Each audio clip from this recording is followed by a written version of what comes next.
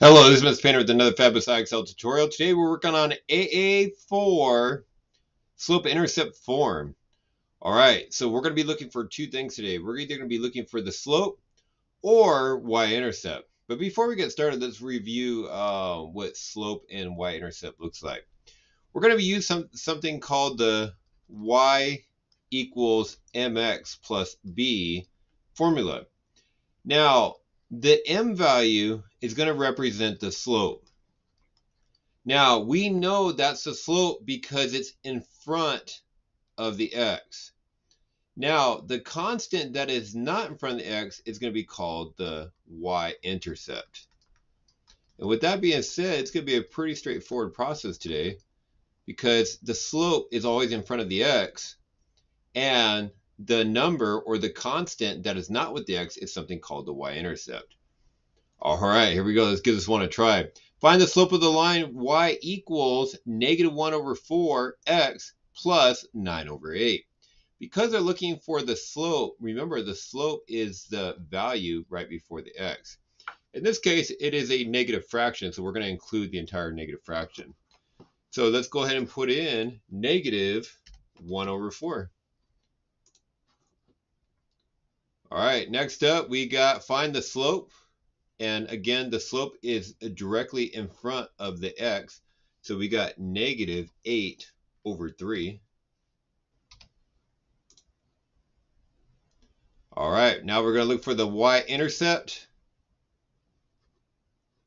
And the y-intercept is in a different place this time. So the y-intercept is going to be at the end. So the value that has no x is going to be the y-intercept. So in this case, the +1.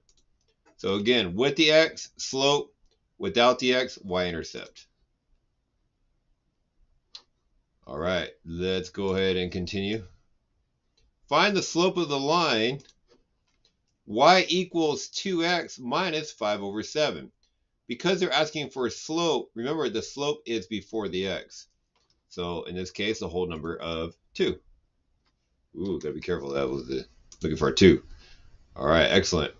All right, find the slope. Right before the x, we have -5/4.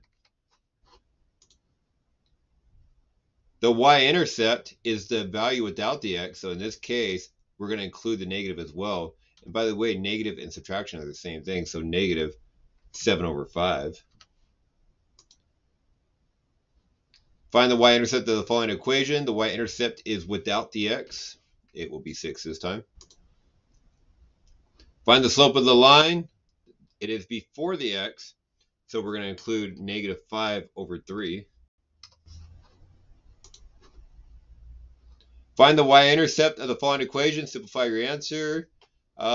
Pretty hard to simplify -10, but the -10 is the answer.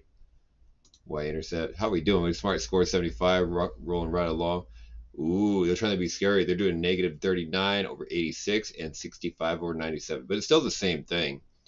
Because we're looking for the slope, we're going to want that -39/86.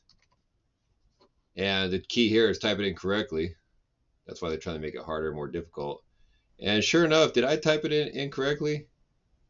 Yes, I did, because I put 68. So now it backs me up to 69. So not a big deal because IXL is not that hard. So we got 2/3 for the slope there. And find the slope, -2. And I just need one more right and I'll be finished with this one. Find the slope. Okay, I got to be careful with this one because, like I said, you type it in a little too fast, you get it wrong. So -47/19 is the slope. But bam, thank you. And this concludes this fabulous IXL for AA4.